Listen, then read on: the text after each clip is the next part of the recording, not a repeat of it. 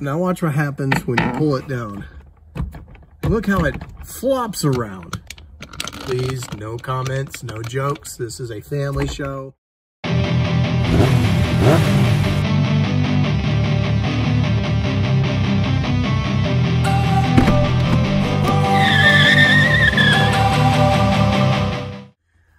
Welcome back to the garage. It's Jack, and today we're going to do another how-to, and this time on my car. It's going to be something a little simpler. It's going to be on the driver's side sun visor right up here. Now, how Honda managed to make a mockery of sun visors is beyond me.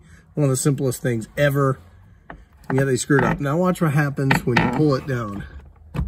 Look how it flops around. Please, no comments, no jokes. This is a family show. Well, look at this. And then you try to put it up here, try to put it back. Oh my gosh. See, what's going on right here is this point right here. There's a seam that runs across and it's broken. And again, not sure how they managed to make something that like this, which is really simple. Yes, it does have a mirror with a light. You got your powder mirrors there, but how you screw this up is beyond me. So what we're going to be doing, what we're going to be doing today is going to be replacing that thing and with a brand new one. And hopefully it won't do that anymore. And I'll show you how to do it. But first, we got to get the car and the motorcycle shuffled around so I can get the lighting a little bit better. So let's get that done and we'll take it from there.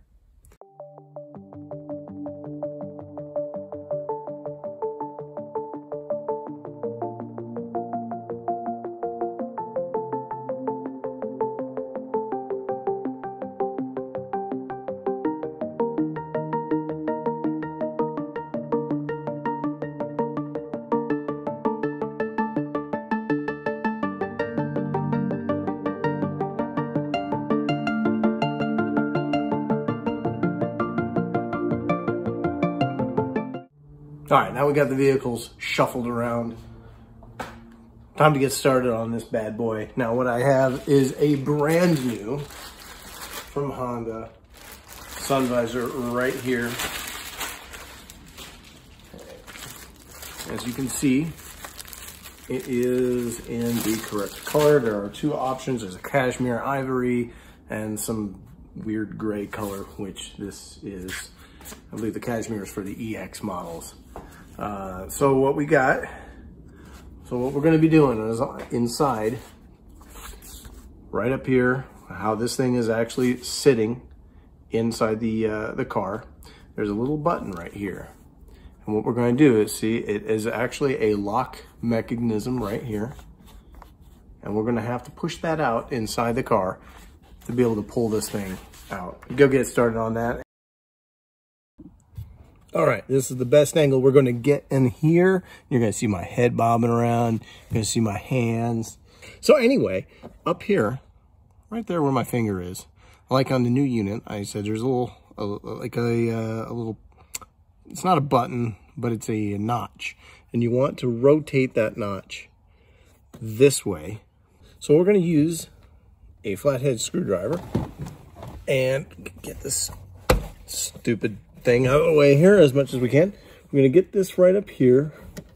There is a little button here. Now the trick is rotating the base.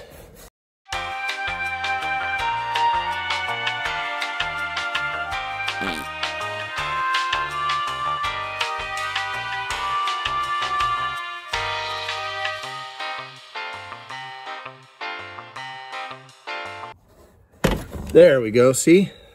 So just got to rotate that out while pulling that. Now you got to fish out the connector.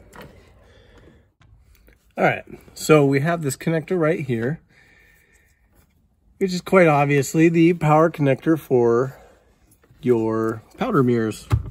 And all we need to do, push this down, disconnect it, discard this one because it's a broken piece of crap.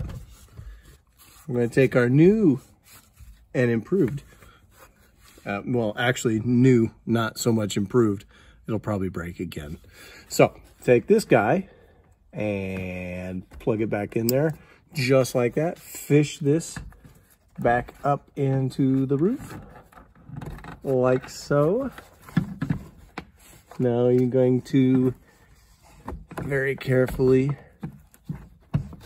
work, because it has this slot right here. The old slot that had that on the, like the old one. So you're gonna push that forward. Boom. And just like that, you have a new working sun visor. So if you'll see, okay, so now we got our lights back. And what's crazy is, look how nice and easy this thing. It's incredible. This is absolutely incredible. It actually works. I mean, so, yeah. So we have it. And there we have it. Very simple task, as I said it was going to be. And if anyone found this helpful, by all means, like, subscribe, all that nonsense. And I'll provide the part number should fit any 2013 to 2017, but I'll provide the part number for this particular sun visor, for this color code interior, for the driver's side in the description below. And that's all I have for you, and have a great day.